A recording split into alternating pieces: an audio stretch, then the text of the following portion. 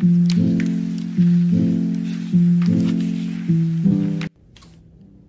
what's up, y'all? Welcome back to my channel. It's your girl Elise Michelle, and if you're new here, I do all things like lifestyle, mommyhood, exploring your 20s. Like, I do it all.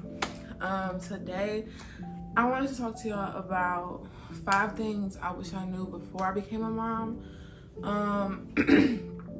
If you don't know, I am a mom to a 19-month-old. I had her when I was 22, going on 23. I had just graduated college. I was at the time in my voice. I had just graduated college, and at the time I was in a grad program. So just to kind of like give you a mentality of like where my mind was at when I was pregnant, and I also had her 2 months early. So quick little backstory. If you want to know more about that, there's videos on my channel. Yeah, but let's go ahead and get into the video. Don't forget to like, comment, and subscribe. Okay, number 1, labor is not what they tell you. It's not what they tell you. The number 1 thing I heard before I got pregnant, when I was pregnant, was, oh, it feels like really bad cramps. It don't feel like really bad cramps, okay? Okay, before I get too deep, this is my experience and based off of people that like I've talked to. Like, my sister just had a baby, so this is my experience. But when I went into labor, it felt like I had to take a big poop. You know what I'm saying? Like, I feel like as the contractions go, you know, further and closer, and you get deeper into active labor, yeah, you feel them in your stomach, but like my first contractions, I was feeling in my back. So if you a girly who have like really bad like butt cramps and like really bad like back pain when you on your period or PMSing, then you could say it feel like a really bad cramp. It feel like a really bad butt cramp, not a really bad cramp. And people just feel like like some moms, like older moms, like my mom, they be like, oh, you know, once you have the baby, like, I don't really remember like how labor went. I mean, I don't remember. You remember, okay? And I was drugged up because I had a C-section. So mind you, I had a C-section, so I didn't actually push my baby out, but I was in labor for 25 hours, no epidural. So I felt all the contractions. I was contracting, and I was in labor with Pitocin for an hour without an epidural. I didn't get epidural until they put me on that table, y'all. I wanted to be natural. Didn't work out. But yeah, so I remember everything. So everything. Yeah. And that's okay. Like, I would still do it again. But I remember everything. So really, in conclusion, your labor is your story. Your experience is your experience.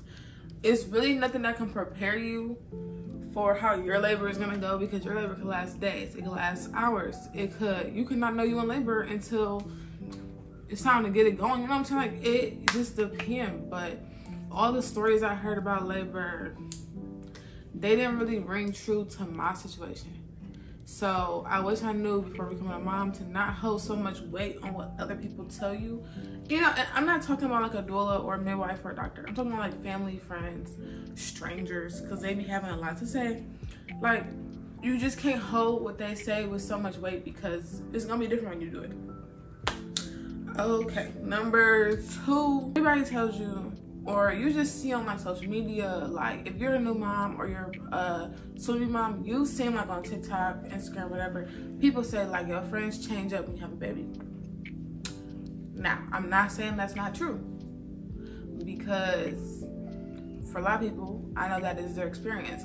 But the reason why I put this on the list is because it's not just your friends. Like, you change up and you affect your relationships. So, now granted, I did have a couple male friends that I was really close with before I had a baby, like platonic male friends that I felt like really didn't know what to do when I had a baby. So we kind of like drifted off.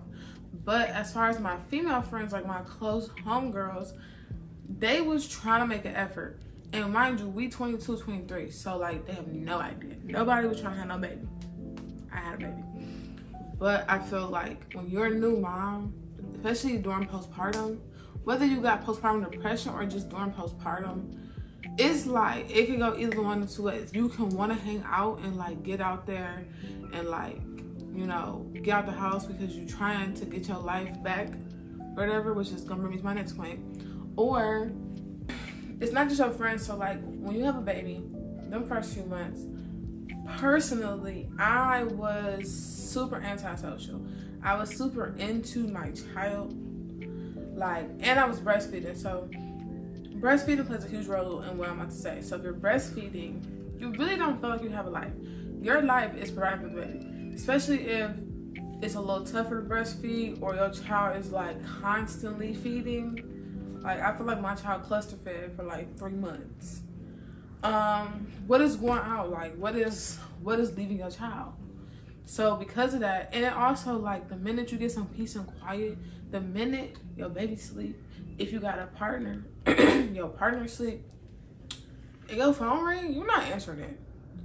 I want to watch one TV show without having a responsibility. I'm not answering a phone call. I didn't answer nobody's phone call for like 3 months.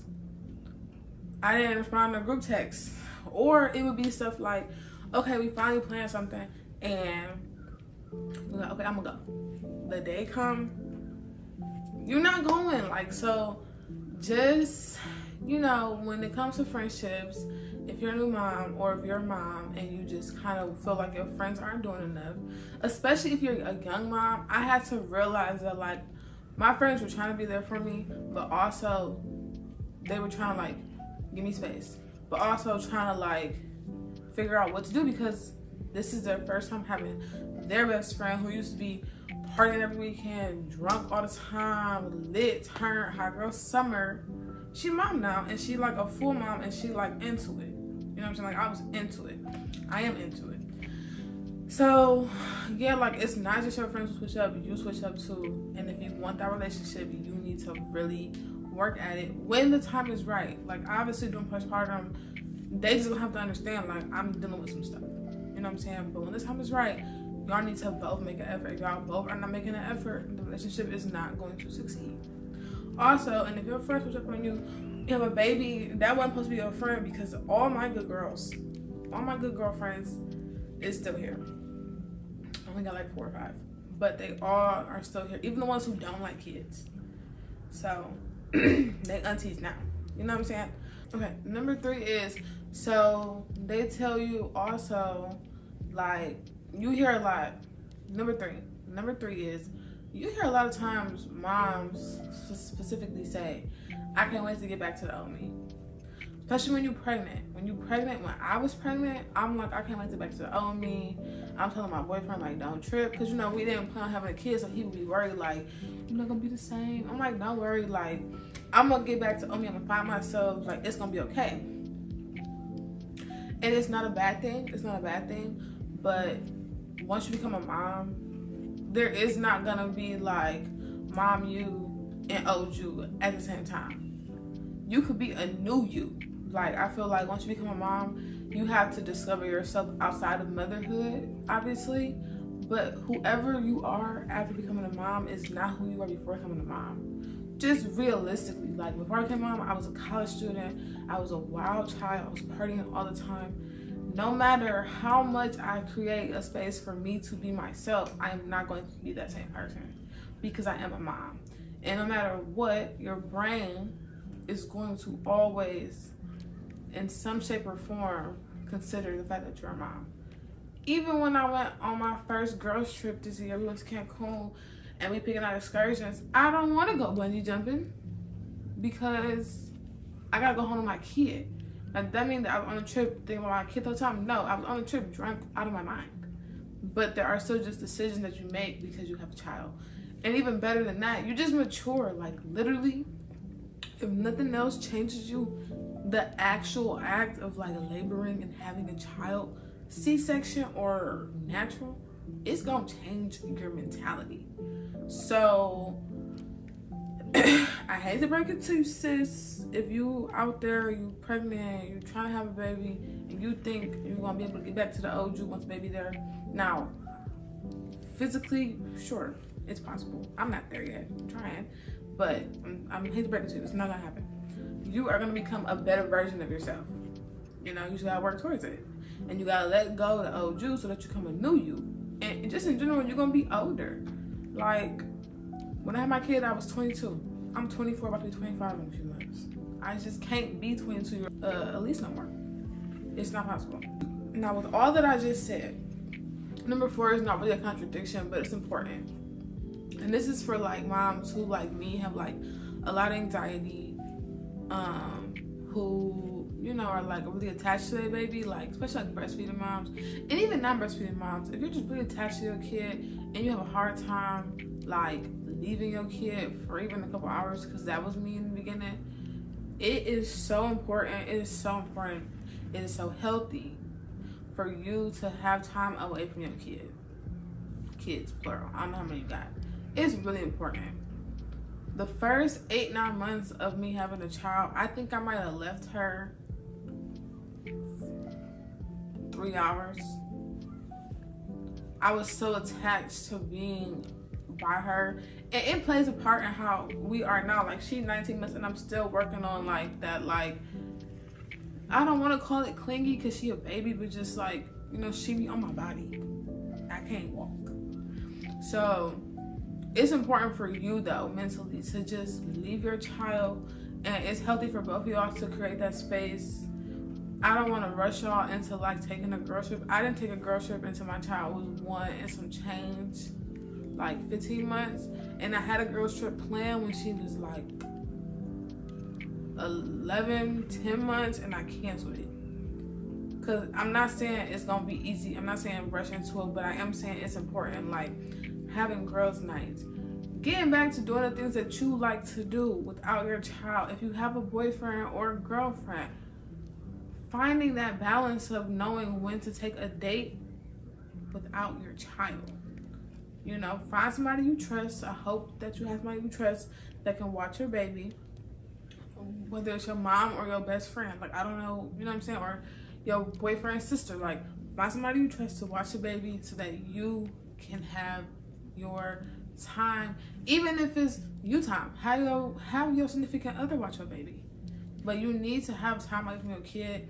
And I'm in some like Facebook mom groups, and all the moms who have older kids said like, once you do it, you are able to breathe and it makes it easier. So like before my girls trip, I went to Atlanta for my birthday with my brother, his girlfriend, and my boyfriend, and we both left our kids with my mom. We both left our kids with my mom. My mom is watched their kid because their kid's like 4, but you know, it was like a 4-night trip. But it was fun. Like, just me and my boyfriend, we both needed that. It helped our relationship. It helped me. It helped my daughter to get more comfortable. Like, she go to daycare, so like, you know, she more comfortable being away for the day, coming back, or whatever. But you have to figure out a balance to have some you time, and it's not easy. And I'm not saying you're not gonna think about her. And you know, I look at pictures, like I'm on a plane going somewhere with my kid, I'm looking at her pictures the whole plane ride. It is what it is, but you gotta get some you time. It's important. Like, it is. Especially if you've been a cow. Like, I was a cow for a year, you know, like a legitimate cow. And now I'm a human being. And that's important to me. You know what I'm saying? And then the final thing that I wish I knew before having a kid, and I think this is the one that like all parents can agree with, is like time moves so fast. Like, I'm sitting here thinking like time moves so fast. Like I said, I had my daughter 2 months early, so she was a preemie, and she was in the NICU for a month. That month in NICU went by so slow with her not being here. But as soon as she got home, time just started like spiraling. Like, I have a 19-month-old. I can't even fathom or imagine me having a 19-month-old. But she be looking me dead in my face. Like, I remember, and it's like, I say that because as your kids are growing, especially in this young age from like 0 to 3, when they like are developing, you're gonna be pushing for stuff. Like, you know, especially, okay, and then mine is a little different because she's a preemie, so like preemies, they clock is off, but she pretty much on like regular baby time now. But all parents, period, you pushing for stuff. When is my kid gonna crawl? When is my kid gonna walk? When is my kid gonna talk? When can I give them solids? You know what I'm saying? When can they get in their own bed? All of these things. But I guarantee you, and I'm not saying like, oh, you're gonna miss it, so cherish it. Obviously cherish it. And you might not miss some of these things, but you saying like when they're gonna get in their own bed, and then one day you look up and they don't want to cuddle with you. They want to put me down. Or you saying when are they gonna walk, and you chasing them and they don't, and they not coming to you. You know what I'm saying? Like, or they playing on their own, or they independent, or they feeding themselves. Like, now y'all talking, you know what she's saying, and you just remember when they used to just be 2-3 months old, and all they wanted to do, all they could do was lay right here on your chest and fall asleep and drink milk. And that's never gonna like being a toddler. Well, being an infant is the shortest phase of a kid's life. It's only a year. And then being a toddler is only like 3-4 years. And you're gonna be a mom for all your life. So like, time moves so fast. Like, she'll be 2 in March. It's literally October. I just remember having a whole birthday party for her when she was 1. I did too much. I'm not doing that again. But just really, just as you're raising your kids and you're going day to day, cherish every moment. Like, if you don't feel like playing with them, you know, try maybe. But if you don't feel like playing with them, I mean, because I'm not, you know, that is Dad's job. Dad play with kids. We could do like puzzles and coloring and like flashcards. That's just the truth. I'm not jumping up and down with you. But I'm saying, like, if you like on your phone or watching TV while they're doing anything, like, just engage, because they're not gonna be like that when they get older. When they get older, they're gonna be telling you, Mom, don't kiss me on the cheek. Like, you know what I'm saying? So yeah, those are my 5 things. It's obviously more stuff I wish I knew. If y'all like this video, I'll do more videos like this. I just want to try something different for Vlogtober. I'm experimenting with my channel. But yeah, I will post a link below for my pregnancy journey. And yeah, just, I don't know. You guys have a good day. Comment below, like, if you're expecting, if you're a mom. I want to know, like, with my subscribers and like my family, that's what I feel like we gonna be as family. I want to know, like, you know, where y'all at in your motherhood phase or your fatherhood phase. You know, I don't know who's following me, but yeah, love you guys. See you guys tomorrow and the day after that and the day after that, because it's Vlogtober. But yeah.